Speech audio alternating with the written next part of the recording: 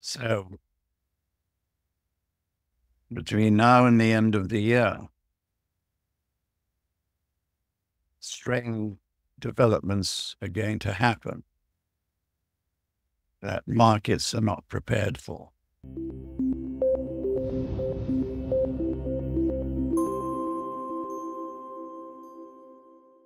Good morning, Simon Hunt. How are you? Good evening to you. I'm fine. And yourself? I'm doing well. I just, again, I want to thank you so much for your graciousness in coming on. So many things are going on, and my viewers specifically requested you to get your perspective. And I want to really start with, but we're not going to end with, but let's start with the Middle East, this escalation, and this is rapidly seeming to spin out of control. What is the 30,000-foot view, your 30,000-foot view on this situation right now in the Middle East? Well, you certainly start with a difficult question. Our take is that we're at a very pivotal, tense point. Iran recently retaliated by deliberately targeting military targets in Israel. Iran gave America and thus Israel 24 hours notice of its intention. And despite that, the missiles that were designed to hit their targets hit their targets. And those targets were primarily three of Israel's important airfields, including one that houses Israel's F-35s and F-15s. There are informed rumors that somewhere between 2 and 4 F-35s were hit. Whether totally destroyed, I don't know. But there were no civilian casualties. It was a very cleverly designed operation to send a signal, which of course was ignored by the Western media and the White House and Congress, etc., etc., etc. And the message was very simple. We can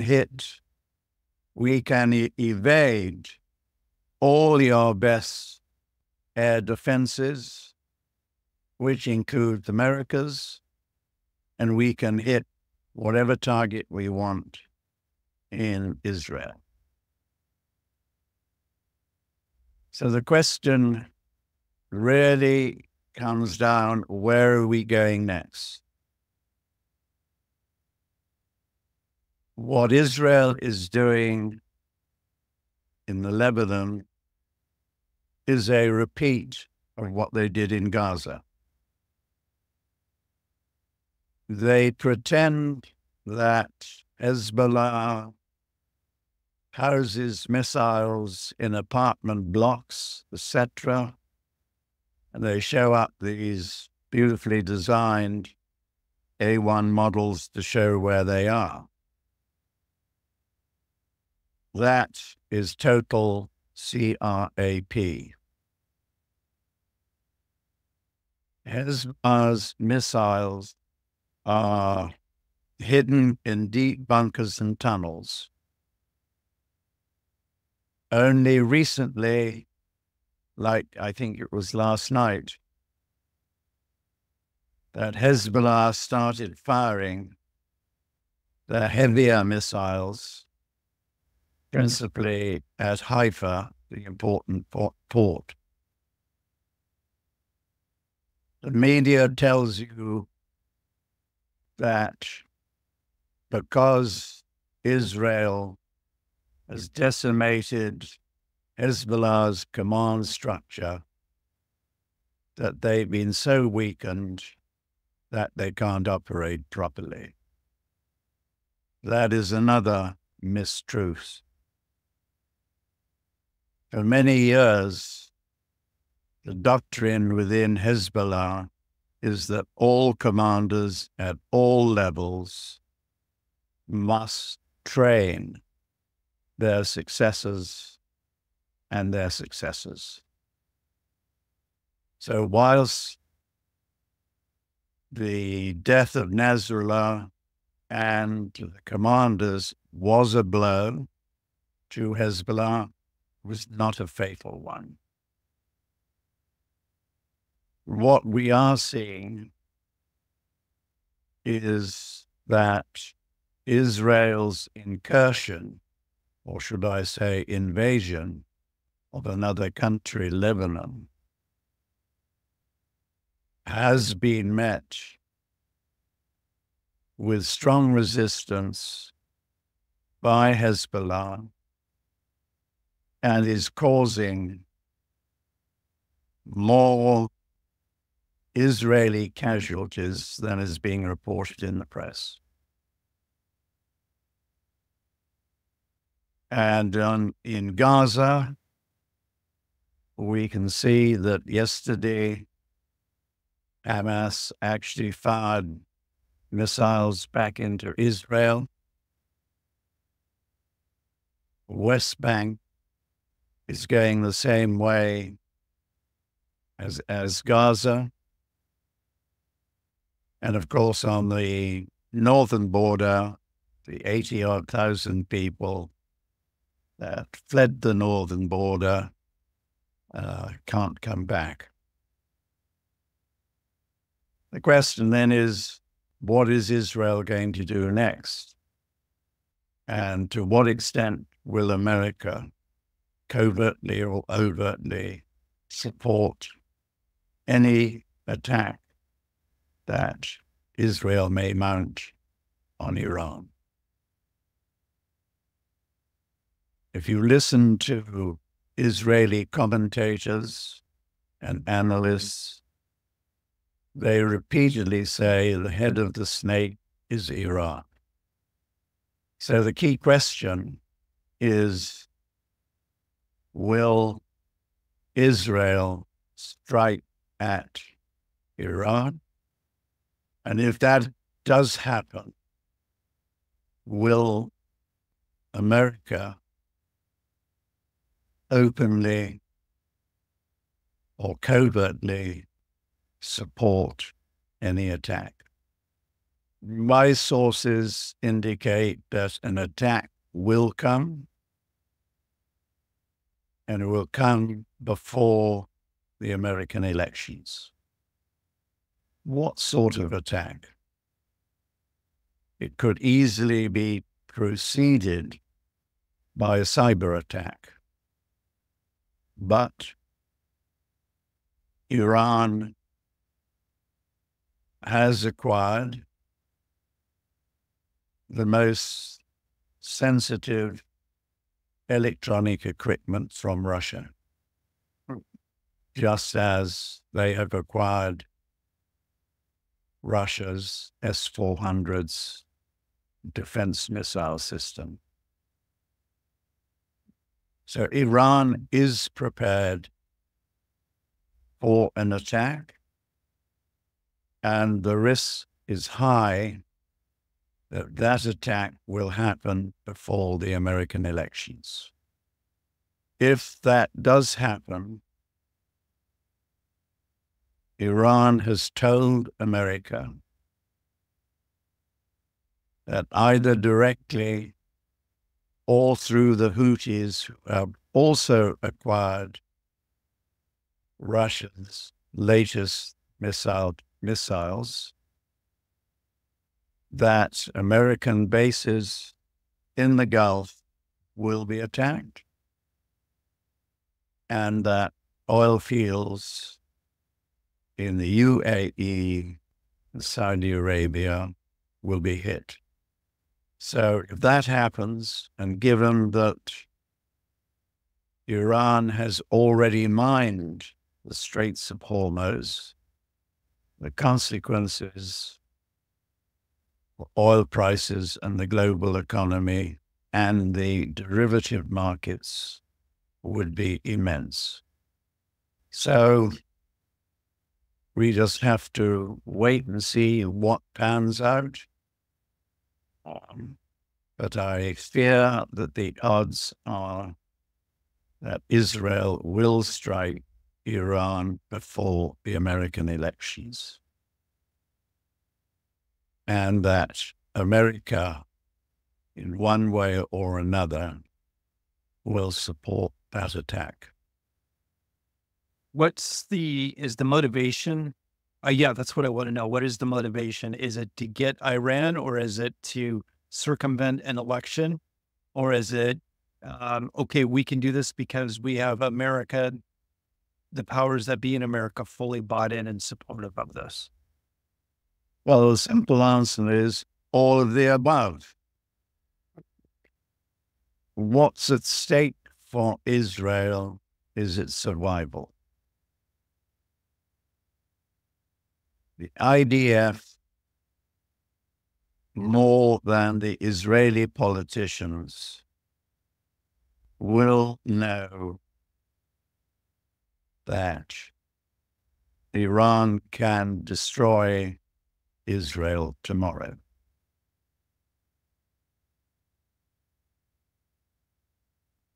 Problem for Israel is, again, it's their survival as a sovereign state that is now in question.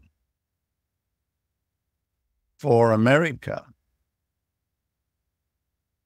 Israel has always been the arm to control the Middle East.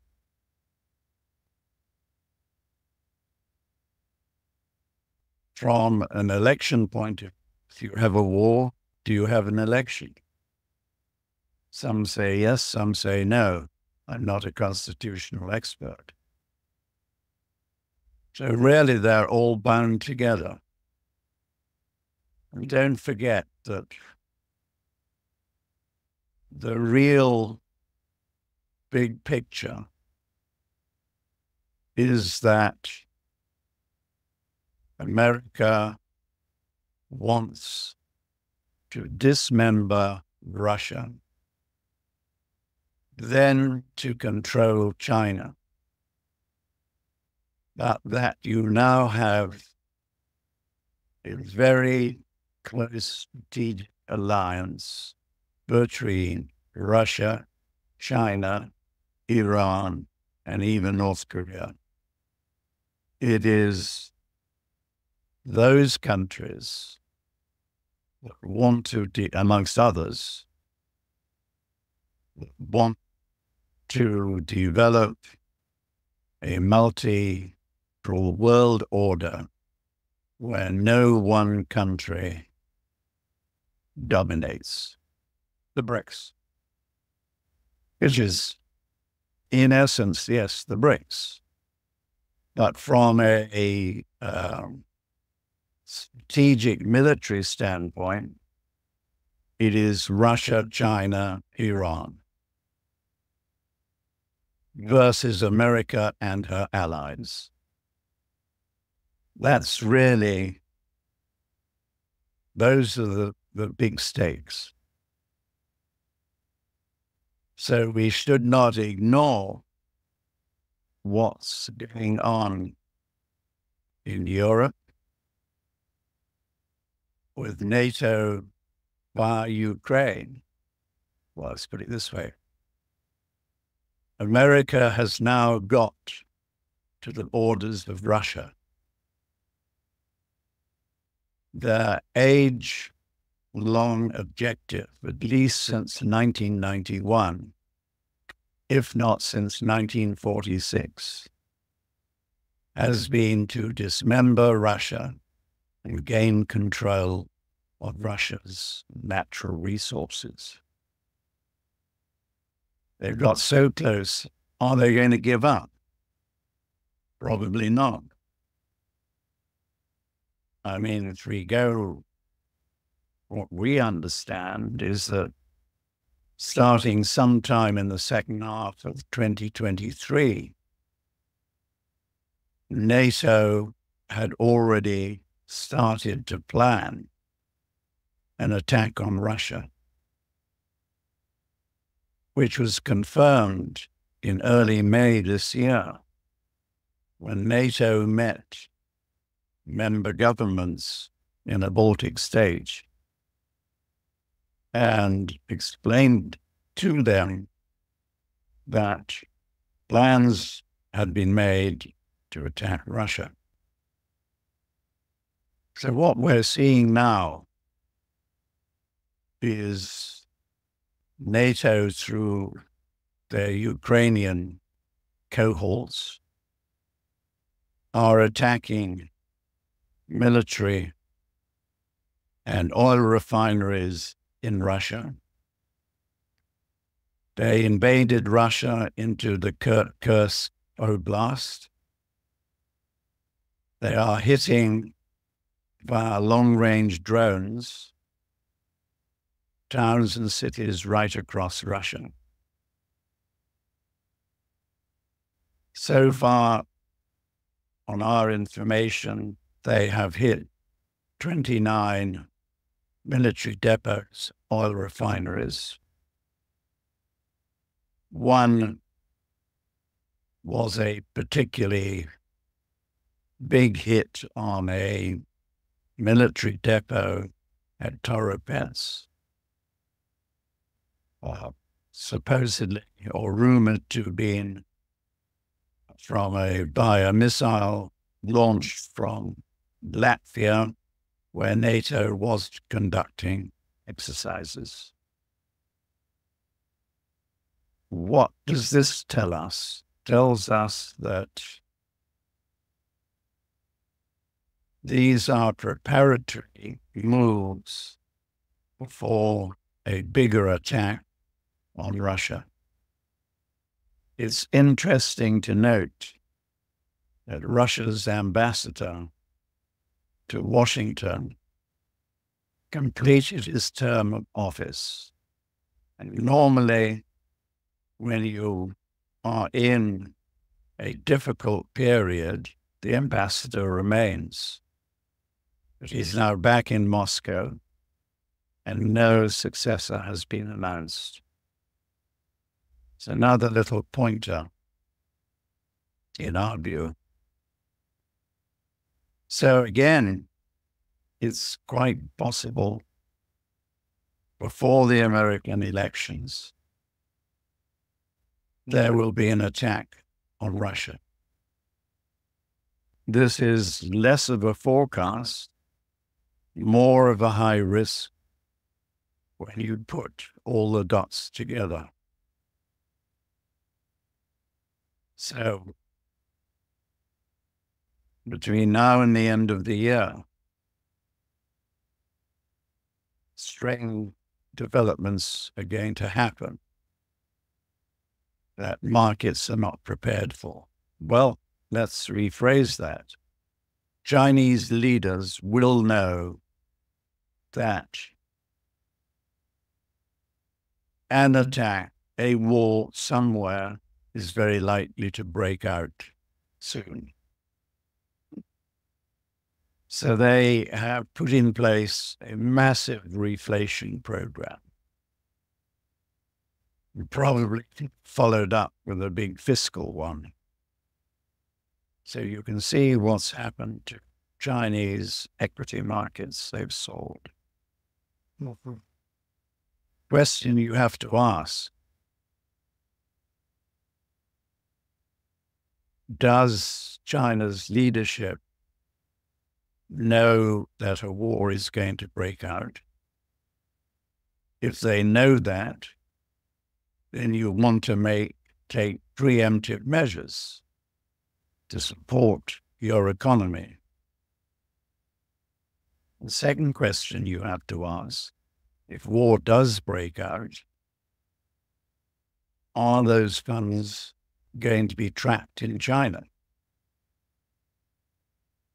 Which leads to an even bigger question: if war breaks out, are some countries going to impose capital flow restrictions? So I'm posing more questions than answers, I'm afraid. Yeah, you are. But you've answered a lot of my questions already. Um, so what really stands out in my mind, the key thread in all of this, and you already answered it, it's Russia. It seems like we're about to go into a two-front war with Russia, be it through NATO engaging with Ukraine and on that side of the world, and then through the Middle East. And then really my question is then what happens with China and China's support? That's the first question, which you've already somewhat answered. But I'd still like you to address that more.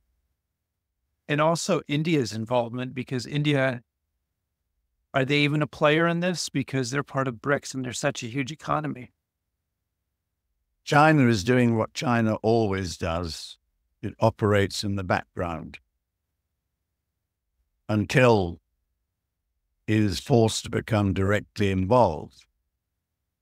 If there is an attack on Iran, given that 90-odd% of Iran's oil goes to China, they will immediately become directly involved. You posed a question on India. I think that increasingly,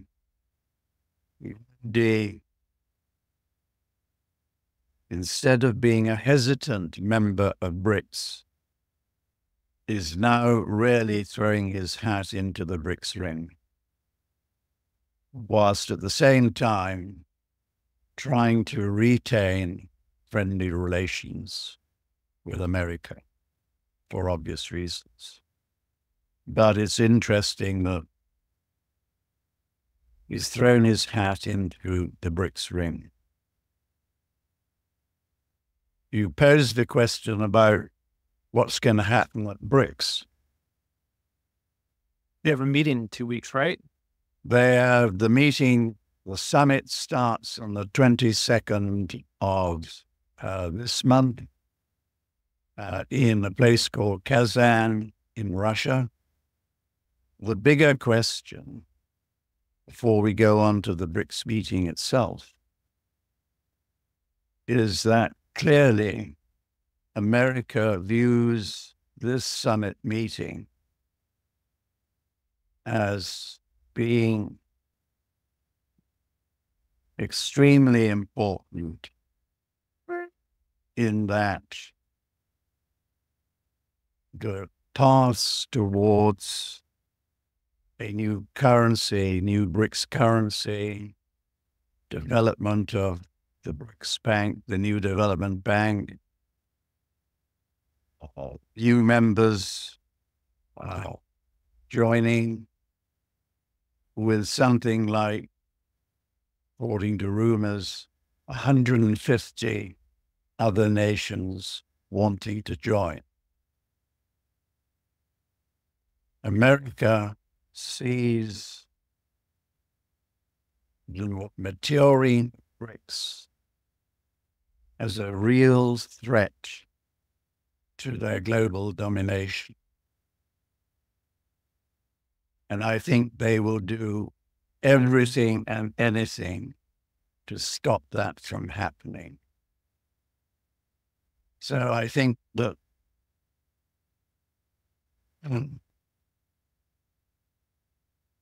war is one tool in their box. If we have a war, either or both, against Russia and Iran, that is bound to disrupt, not probably postpone the meeting, And then Washington, using its toolbox to its fullest extent, will persuade some existing members to break away. There is a reported attempt to stop Brazil from going to the Kazan summit meeting. And there are also rumors that they are playing very hard to persuade Brazil from breaking away. If the BRICS meeting does take place, from what I hear, it's very interesting that so far, and we're only a couple of weeks away from the meeting, the position papers have not yet been agreed upon, which is usual. But if the meeting does take place, I don't think we're going to see any definitive decisions taken. I think it is much more likely that a path towards those decisions will be taken, i.e., that they will state that we are developing our new currency. It's not yet ready for launching. It will be 40% gold as an asset backing, and the remaining 60 will be currency member countries, but all linked back into gold. Then there's the development of the BRICS Bank, the new development bank, which they want to expand into being the BRICS equivalent of the IMF. Then there's a whole stream of investment decisions to be taken, development of different ministries, or even such things as education. So I think if the meeting does take place, the path to those goals will be laid out, but no definitive decisions. Okay. So let's assume that the path is laid out, that the meeting does take place. It seems like gold would have to be revalued then, correct? Gold will be revalued within BRICS, yes. Will America revalue gold? That will be a very interesting question. Because at the moment, America's gold, if they still have it, is valued at $42.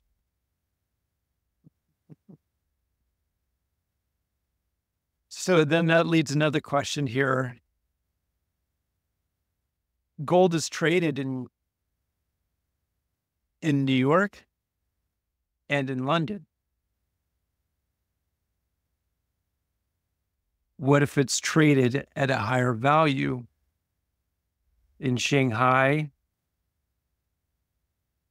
or Moscow or a new exchange? The gold will go to where the highest bid is. Exactly right. Well, it's quite interesting. A friend of mine in Dubai is a big gold center. And a friend of mine was with one of the gold dealers. He said, "We have no gold. It's all gone." And I think what is likely to emerge, whether it's at the summit meeting, I don't know, but certainly within a couple of years, China will announce that its currency is backed by the gold that its citizens own, which is somewhere around 25,000 tons, which is gold that has been bought off the Shanghai Gold Exchange since its inception in 2002. More recently, like about 6 months ago, the PBOC set up a platform whereby households, through their bank accounts, can buy gold directly from the Shanghai Gold Exchange, even on a never-never basis. That's telling one a lot. Yeah. So how does the US dollar survive this? And that's somewhat a rhetorical question, but I want you to answer it. And how does, I think more importantly, how does the US bond market survive this? Well, first of all, I think with a war scenario, you're going to have a big recovery in the US dollar index. Because of safety. We will go back up to the previous high of around 107 on the DXY. Okay, got it. The bond market, what is clearly going to unfold is that US CPI, which understates inflation considerably, is in a bottoming out phase now. And in the second half of next year, if not earlier, you're going to see US CPI resurging. And I think given the likelihood of oil and food supply disruptions starting to occur by around mid next year, that we are on the road by 2027 to seeing US CPI reaching the peaks that were experienced in 1981, which from memory was 13%. What do the bond vigilantes do? 13% CPI, 4% yields on 10-year treasuries? No. You're going to be over 10%. And then what does that do to a highly leveraged system? It collapses. Yeah. I had Mark Faber on. He said you're going to see long-term yields at 20%. That's what his prediction was. Well, I won't disagree with him. I think the figure we've got is 13%. Either one of those. Doesn't matter. Doesn't matter whether it's 10 or 20. Right. A highly leveraged system can't survive on that. Oh, exactly. And the thing, maybe that's when America decides, oh, we better revalue gold. right. And actually, we do have that 8,500 tons. I'm not saying they do. So what does that do to the balance sheet of the Fed? Well, I think we need to get to that crisis before they respond. Okay. Let me bring it back to all commodities and base commodities. I'm trying to remember, well, I do remember, but I'm trying to phrase this appropriately. You were very, optimistic. Optimistic is the wrong word. You're very bullish, if you would, on precious metals and have been for quite some time. You were quite bullish on oil, and that's beginning to play itself out now. And you said around after the election. We're a little early, but I think, yeah, great call. But things were unclear with you with commodities, I guess, base metals or even agriculture. Do you now see a lot of upward pressure on them? Well, let's, so far as gold is concerned, gold is not just reflecting future inflation, it's reflecting all these war risks. Yeah. People want physical things. Go back to, I can't remember which Italian family it is, but a very old Italian family. They survived through the many wars, etc., over the centuries. They had title to their lands. When wars approached, they went off in their wagons, taking with them their gold and their art. And that's how they survived over the centuries. So we will see the same situation occurring over the next, where are we now, 24, 8-odd years. So any correction in gold is a buying opportunity. And if you don't have gold, buy now. Oil, I don't have to explain. Oil, if we're half right, but by the end of next year, oil will be over $200. Base metals, contrary to what the bulls say, is not a function of the development of the green economy. It is a function of economic activity. Mm-hmm. So with global liquidity,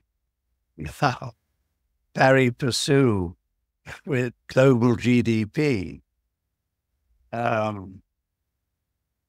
until the end of this year or early next year, base metals are heading higher.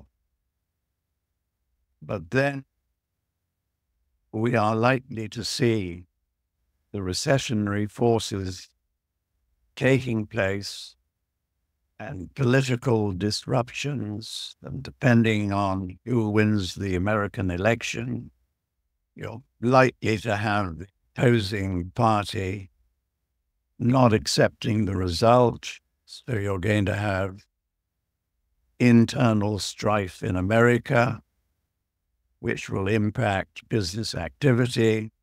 So I think that the real recessionary forces will happen, plus the impact of any wars will impact business activity through the first 6 to 9 months of next year.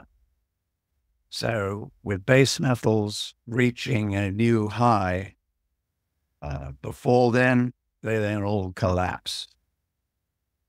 And then you'll have, as central banks and everybody else and governments will respond accordingly, and money gets thrown into the system, credit gets thrown in, and you have what I call the last hurrah, and the last dance on the dance floor.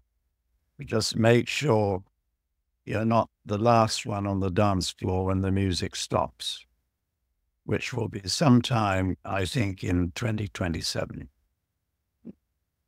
Why 27? That's why, because that's when inflation will have peaked at 13% in the USA, and that's when the whole system collapses.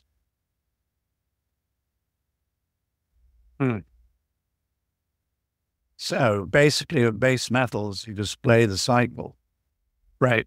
It's not a long-term investment. Right. If you mind, my last question is going back to Russia. Do they have the manpower and also the money, the resources to fight a war in Ukraine and the Middle East? The bigger question is, do they have the money to fight NATO? Because that is the likely outcome. It's a NATO attack on Russia using Ukraine. Right. Do they have the resources? Probably yes. They have the manpower, yes. They have increased their military to 2.3 million people. Do they have the finances? Probably yes. And they are bound to be supported by China, because China's leadership knows that Russia is defeated. They will be the next target. Okay. So, yes, they will have the resources. That said, NATO, through these different strikes, have depleted a lot of Russia's stocks of armaments and missiles. It's a huge number. Maybe a better question is, does NATO have the resources?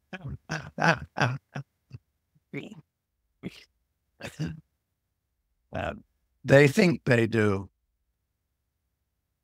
Well, I don't know. I just look at the U.S. military as stretched as it is, and we're broke. That's for sure. But when you're broke, what do you normally do? You stand. You steal him. You attack him with stealing. So, Simon, I mean, there's so many black swans, anything can hit, but what's the one thing you're looking at? It can be now until the election, the U.S. election, and now until the end of the year. What's the one or two things that, you're looking at? Well, I think the odds are high that before the election, we will have one war, if not two. One may be postponed for various reasons, i.e., Israel attacking Iran. That could be postponed until after the American elections. But the odds are very high that by the end of next year, Israel will attack Iran and Iran respond accordingly. And with the odds high that there will be a NATO attack on Russia before the end of the year. Could those go nuclear, do you think? Sorry? Could those go nuclear? Could, but I think unlikely. Russia and Iran don't have to go down that route. They've got hypersonic missiles, just as China does. Will America respond with nuclear? I wouldn't like to answer the question. Well, we'll end on that. Happy note. Yeah.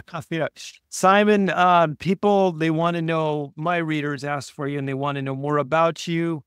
They want to read your information. How do they go about doing that?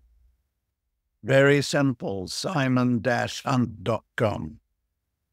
Got it. I will link all of this in the show notes. And please, whoever's watching and listening, and last Last video got around 20,000 views. So please reach out to Simon if you want his expertise and services. Thank you, Simon. I'd love to have you again. Thank you very much. I will now go and have my breakfast. Yeah, I'm going to go to bed. And you'll have your drink before going to bed. Yes. Have a good night, my friend. Cheers. Good morning. Yeah.